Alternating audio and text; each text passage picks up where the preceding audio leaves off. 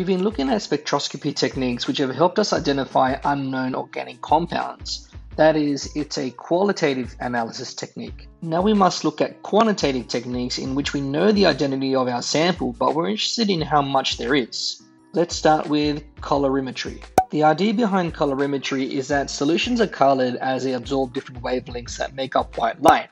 For example, if you took a 0.05 molar solution of copper sulfate, you'd expect it to be blue because it absorbs all other wavelengths except those that give it the blue wavelengths of white light.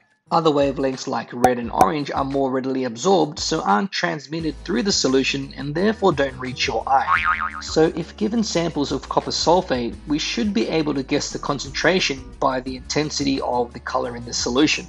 You would have seen in the lab the difference between a concentrated and dilute solution of copper sulfate. A more concentrated solution tends to have a richer blue color, so it makes sense that there are more copper ions in solution, and the more they readily absorb those wavelengths of white light and therefore transmit those that give it the blue color. It's this principle that can be quantified. Since copper sulfate appears blue, we need to choose a wavelength that would be readily absorbed by the sample.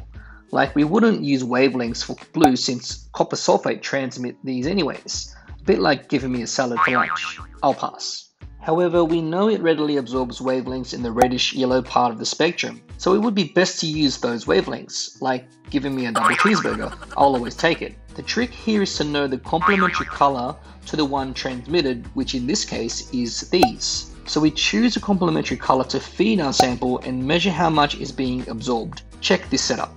White light is passed through a slit and the complementary color is selected using an orange filter. If you have the money, you can digitally select the wavelength. Some of the orange light is absorbed by our blue copper sulfate and is measured and recorded as the absorbance. Higher concentrations will always result in a greater absorbance. So how do you know the actual concentration? Standards are always produced. You need to obtain the absorbances for a range of different concentrations.